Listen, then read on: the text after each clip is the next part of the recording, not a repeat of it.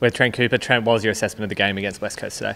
Yeah, it was really good hit out and probably what you want from a pre-season game because A, we didn't have any injuries, which is always really important, and B, we didn't play particularly well, so it gives us a few things to work on before round one. So we'll go back, assess the tape and work on a few things, but what was pleasing that we gave up a start and clawed our way into the game and finished it off really strongly. I've been pleased that Freo used that momentum in the second quarter to really get on top.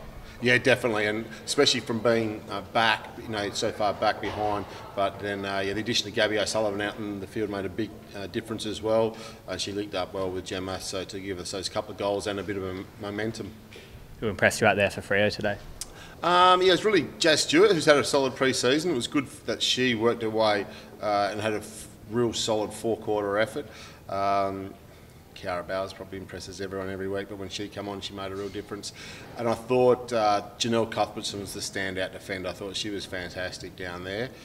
Really repelled a lot of one-on-one opportunities that West Coast had, and managed a big part of keeping them to the score that they kicked.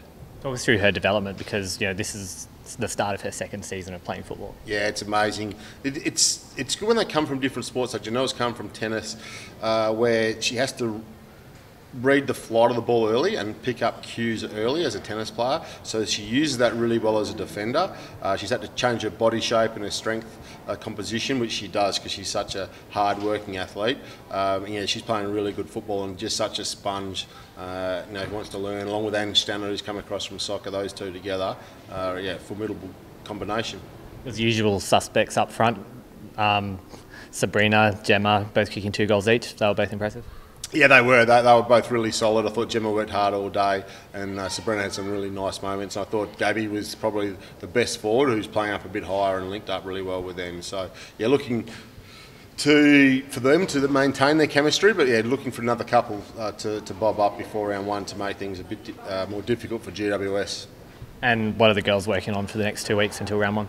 Yeah, so we just have a recovery. Really looking forward to our smoking ceremony tomorrow morning and getting together with that. We'll recover at the beach after that. And then, focusing on a few different things. Our fitness, we think, is at a pretty good level, and our run and our running patterns. So probably a few more things to work on with our inside game and then go from there.